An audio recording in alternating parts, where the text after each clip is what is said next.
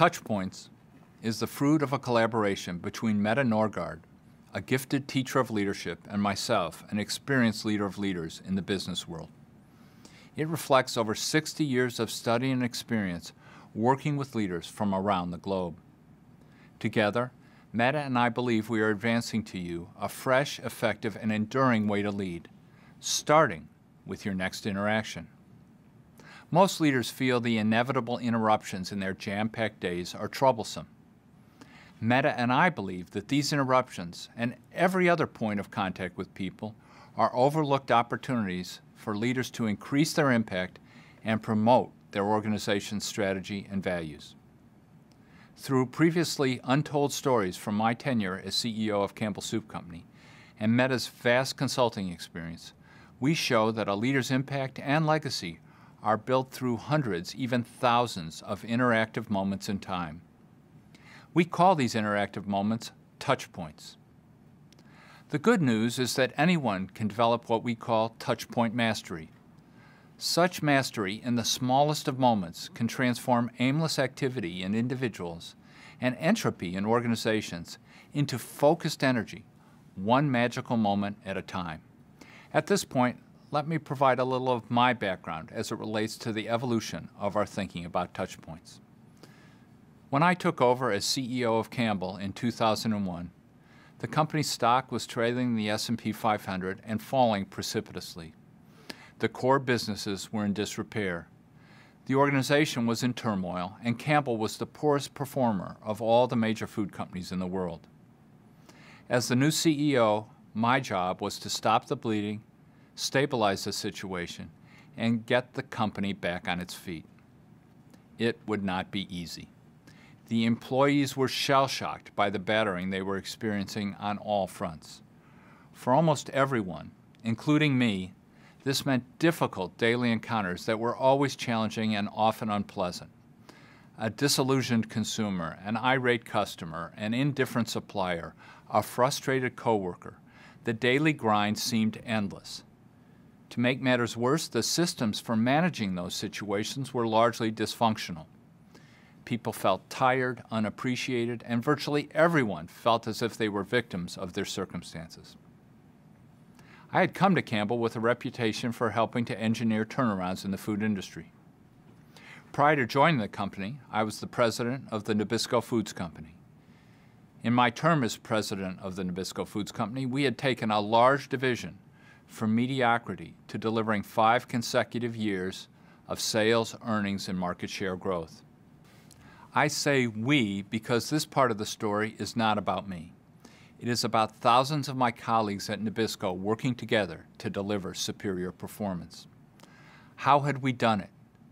We had rebuilt the company with a philosophy of being tough-minded with standards and tender-hearted with people. Some joked that our approach was too soft and that it was a cross between Pollyanna and Don Quixote. But we offered no apologies. The people were highly engaged and delivering excellent results. In a challenging industry, we grew earnings at a double-digit rate for 5 straight years until we were acquired by Kraft Foods. If that is a sign of being too soft, I'll take it every time. The question was, could we do it again at Campbell? As it turned out, the answer was a resounding yes. By 2009, the company was outperforming both the S&P Food Group and the S&P 500 for 5 years running. Sales and earnings were growing. The core businesses were thriving. The employees were highly engaged in their work.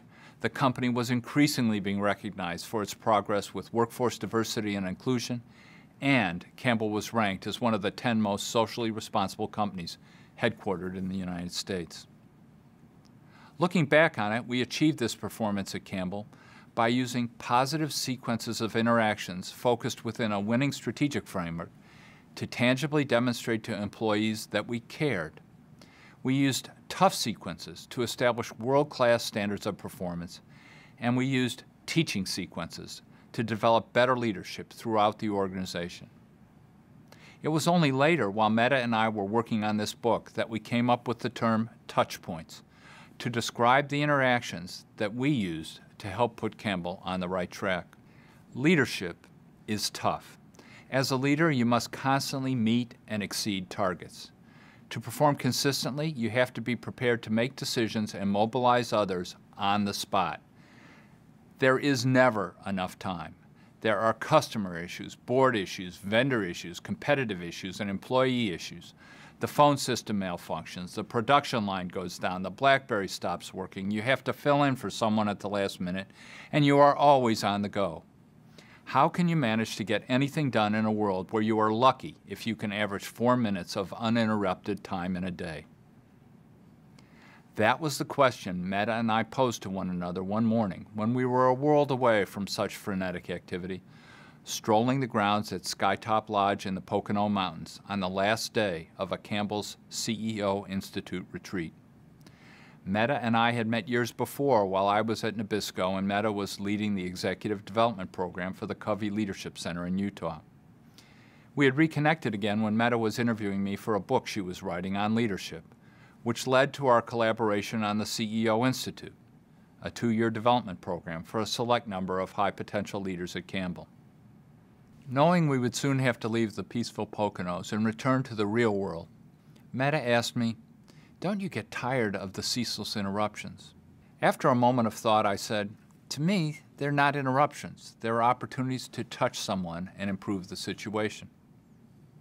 As we talked further, we began to realize that while most people kept trying to minimize the dozens and dozens of encounters they experienced every day at work, I had come to believe that those encounters were the work, and that how I handled them would ultimately define my success as a contributor and as a leader. This conversation is what led to our writing this book together. During the next 4 years, we probed the nature of a leader's scheduled and spontaneous interactions, drawing on our combined experience, mine as a leader of leaders and Meta's as a teacher of leaders. Increasingly, we came to understand what it takes for a leader to stand in the stream of such moments and influence their direction in a positive way.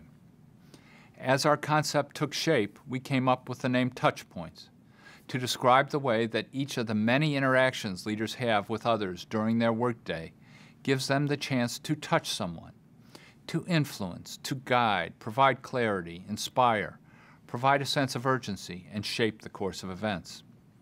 We've now spent countless hours exploring, discussing, and trying to figure out the TouchPoints concept with a wide range of leaders from all levels of organizations, from all over the world.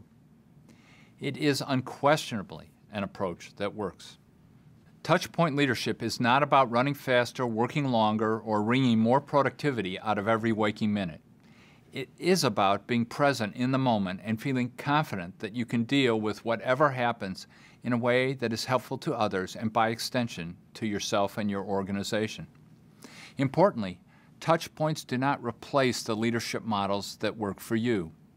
Instead, they infuse them with energy. They offer a way of working that is ideally suited to the vagaries and demands of your specific situation in today's real world. Why are you interested in this work? Are you an experienced leader looking for ideas that can help you get better at your job? Are you new to leadership and seeking advice on how to become the best leader you can be? Are you aspiring to a leadership position and curious about what being a leader really means? No matter what your current position or purpose, you'll find embedded in our work ideas that will help you prepare yourself to work more effectively and efficiently in the interruption age. They will help you lead in the smallest of moments. In the first chapter, we explain what TouchPoints are all about, and in the second, we discuss the commitment to TouchPoint mastery. In the last 4 chapters, you'll find practical information and ideas that you can use right away in your very next interaction, and that will help you continue developing your skills over time. In each chapter, you'll find real stories from real leaders that illustrate the power of TouchPoints. These stories are important because we believe that reflecting on and learning from actual experience is critical to success for anyone, especially leaders whose decisions and actions can affect so many people and have such significant consequences. Throughout our book, we've included reflection questions to help you think about these concepts as they apply uniquely to your situation. We encourage you to use the ideas and reflection questions in our book to pursue TouchPoint mastery. Then, with each interaction, you will get better and better at leading in the moment. I guarantee that over time, the cumulative impact of such interactions will add up to real change.